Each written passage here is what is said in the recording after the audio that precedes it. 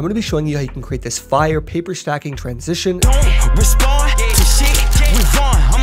super easily. Let's hop right into it. So open in Premiere Pro here, we have this little Durk music video clip. So what we're going to do is we're going to go through the music video here and take 5 different screenshots of different parts that we want to have the photo effect on. I recommend going for cool things like the street signs, watches, money, and just cool pictures of the artist. Once we had all these, we opened them up inside of Photoshop. I highlighted all of them and rasterized them. Then I went ahead and opened up the paper texture pack, which will be linked in the description below, and I dragged in 5 paper textures to match. I then went ahead and rasterized the paper textures as well. What you want to do to add the paper texture to the images is you want to drag one of the images above one of the paper textures, create a clipping mask on it, and then turn the image to screen. Once you have that, you can save it as a PNG and be done. I recommend doing this 5 times for 5 different images. As you guys can see, I moved the pictures around and tweaked them to my liking. I recommend you take your time on this and make it look as good as possible. Once we had all of our photos exported, I dragged and dropped them inside of Premiere Pro and lined them up as I like them. I made them go in like a staircase, and then I made them come out completely differently. I recommend you do this just so it doesn't look the exact same going in as it does coming out. Once I was done this, I went ahead and played with the rotation and the scale of the images.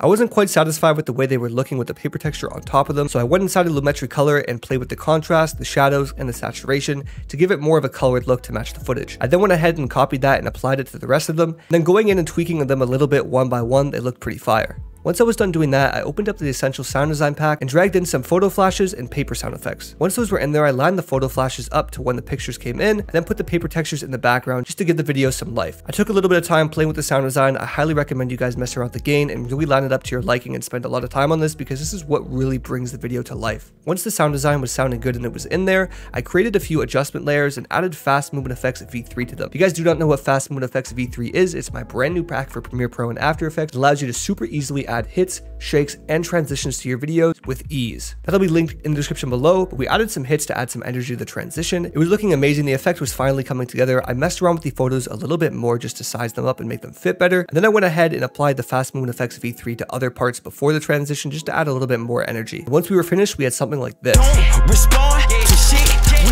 If you guys enjoyed this video and want to see more videos just like it, I recommend leaving a like and subscribing, because I'm going to be uploading every single day for the rest of the month. And if you guys want to go check out any of the editing packs I use in this as well, they'll be linked in the description below.